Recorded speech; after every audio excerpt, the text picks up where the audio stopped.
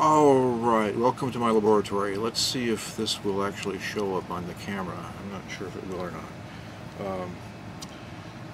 This here is one of those little piezoelectric elements. I have it glued to this little condiment cup as a resonator, and on the bottom side of it I have glued a little NDB magnet in there. You see that? To give it, because this metal base of the thing is not magnetic, so now it's magnetic.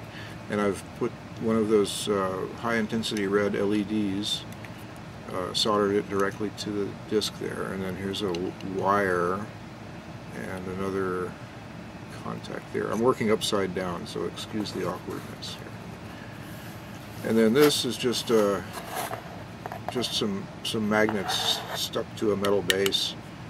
And it's of a height so that there's a gap. When I set this down on there, there's a gap between the NDB and the bottom magnet in there. Okay, now what I hope to be able to demonstrate is keep your eye on the LED there as I set it down. Did you see it flash? See there? I hope that's showing up on the camera.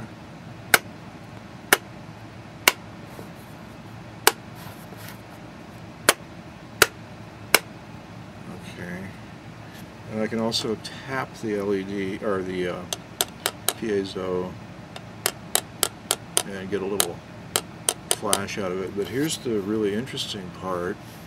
Let's see if it will still do this.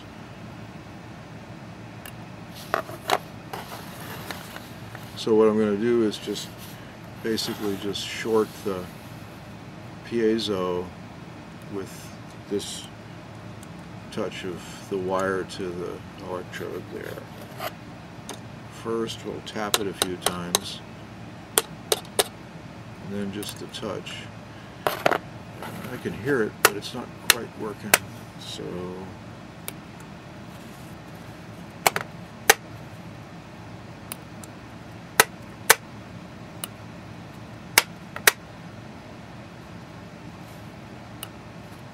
is that showing up at all?